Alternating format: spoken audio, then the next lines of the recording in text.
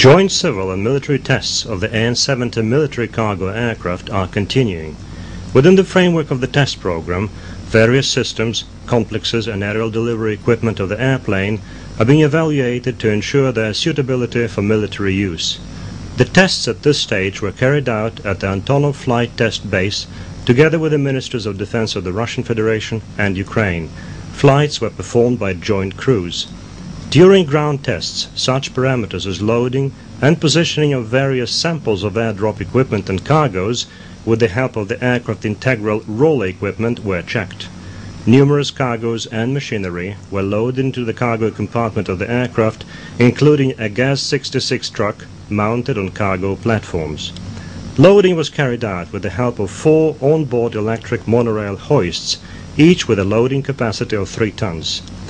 Along with preparations for the airdrop of machinery and cargoes, paratrooping options were considered. Jumps with paratroops exiting through both side and cargo doors have already been performed.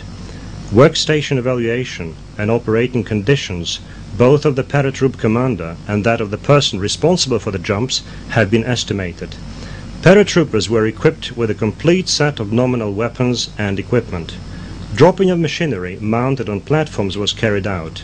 The results were nominal and in accordance with the predicted performance.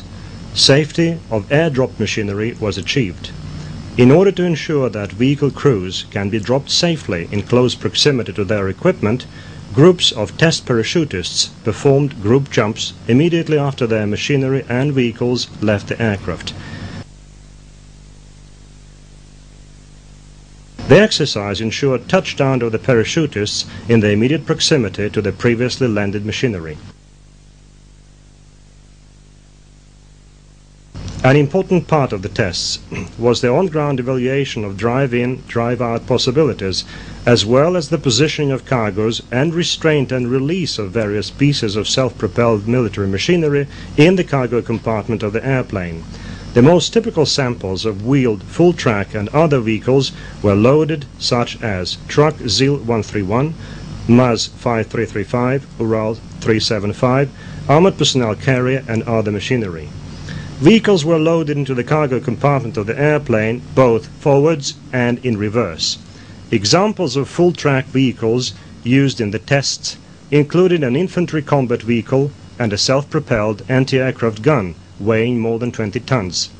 When full-track vehicles were driving in, the rump and the floor of the cargo compartment are covered with protective flooring to preclude possible damage to the floor by the caterpillar track. The slope of the driving path and that of the ramp of the airplane are such that they ensure that self-propelled wheeled and full-track vehicles can be loaded into the cargo compartment under their own power. This exercise can be performed by drivers with average skills. As well as loading vehicles under their own power, an evaluation of the entire complex of on-board equipment has been carried out by loading and unloading of the infantry combat vehicles using the integral motor-driven electric hoists. In the course of the tests, various cargo dropping modes have been tested. The serial mode of cargo dropping was tested by using 2 infantry combat vehicles.